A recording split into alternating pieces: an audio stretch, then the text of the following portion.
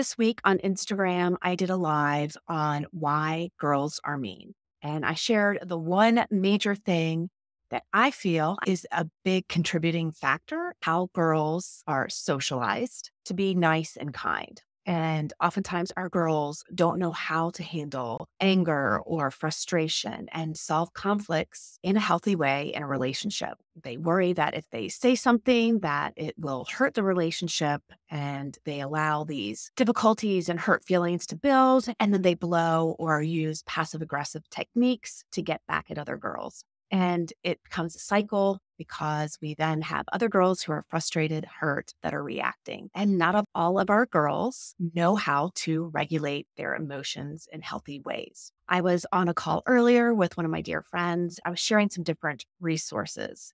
So here are some books that you might want to check out. One of the books that is a really good one, it's The 12 Strategies That Will End Female Bullying, Girl Wars, and it's by Cheryl, Dellasaga, and Charisse Nixon. This book is great. This is an oldie, but a very good book. It really focuses on relational aggression. If you're not familiar with that term, relational aggression, it is where people use and manipulate someone's access to their peer group or their social connections. We see this happening in female relationships, but do not assume that Mean Girls is just unique to girls. It happens in boy relationships. This book is excellent. I highly recommend it if you can find it. You can see mine is old, it's yellowed. I have lots of different tags. At one of the schools I worked at, we did this as a mother-daughter book club. What's nice is there's a lot of shared stories from young girls that I think our girls can relate to. Next is No More Mean Girls by Katie Hurley. This book is geared for parents of girls ages 3 to 13. So if you have a young girl all the way up to age 13, this is a great resource. Katie does a great job in sharing information. You can see I like it. One piece that she has that I love, it's parent-teacher conference, where it's a section specifically to help you start a conversation. A lot of you are probably familiar with the Mean Girls movie. Rosalind Wiseman is the author of Queen Bees and Wannabes. The movie is based on the book. This is the 3rd edition.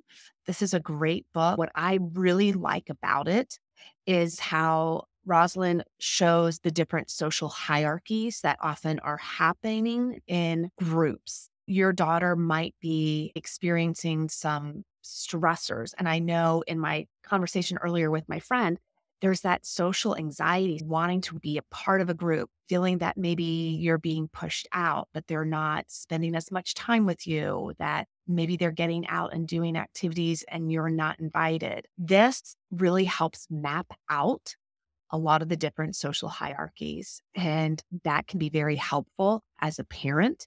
And the girls in the Brave Tribe really like looking at that. And they then can identify who some of the girls are in their different groups and understand why they're doing some of the behaviors and what they're getting out of that role and that behavior. So then moving on to books that might help your daughter. A lot of these are geared for my teen, but I would say my upper elementary are able to get. The first is the Teen Girls Full Guide, 10 Tips for Making Friends, Avoiding Drama, and Coping with Social Stress.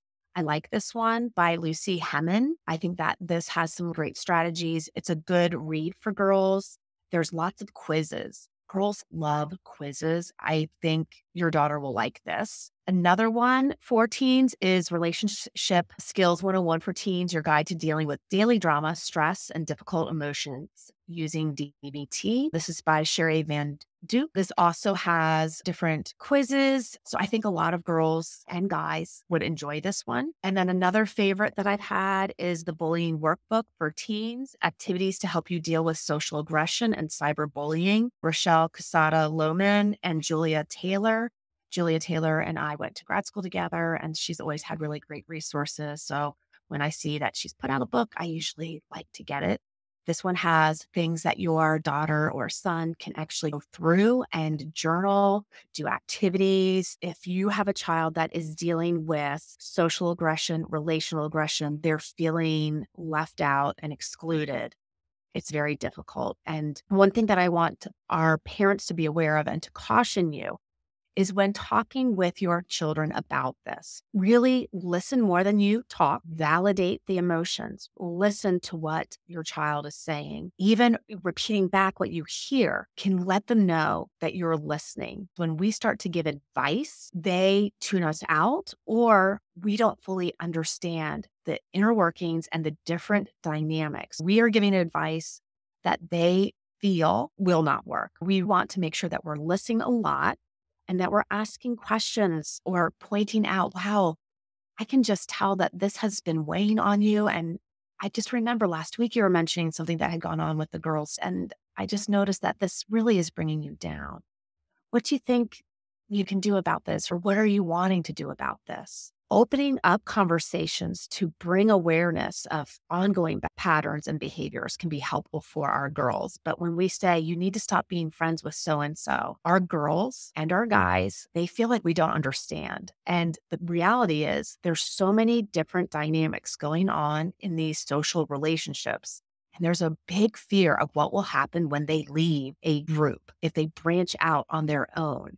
Will there be retribution? Will there be other things that will happen if they do that? So making sure that you have these conversations with your daughter, with your son, because it's not just mean girl behavior. If you have concerns and you're noticing this is really impacting your child and that it is something that's becoming more of a mental health concern, I do want you to reach out to people.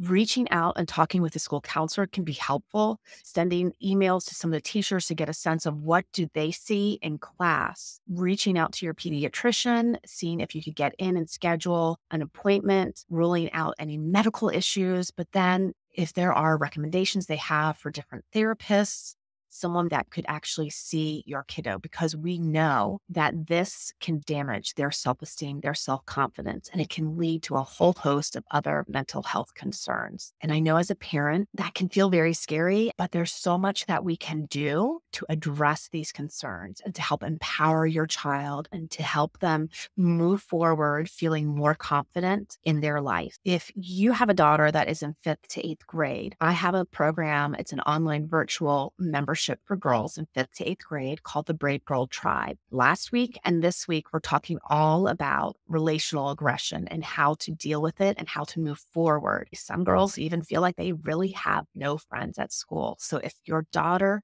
is experiencing that, she is not alone. And this would be a great place for her to get some support, resources, and tools and connection to move forward.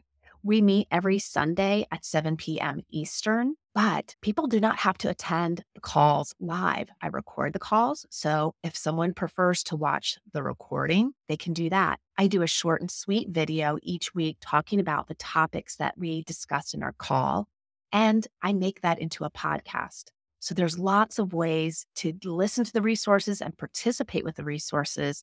And there's different tools that we've covered over the past 3 years. And it's very affordable. It's only $48. But I know $48 a month can actually be a hardship for some families. So if you can't afford this or you know of a family that would benefit from this, reach out because I have some lovely friends that sometimes will help sponsor someone. You to live life bravely, sweet friends. You're doing an amazing job. And if you're watching this video, that truly is a sign that you care about your kids and you're doing all that you can. Take care, sweet friends.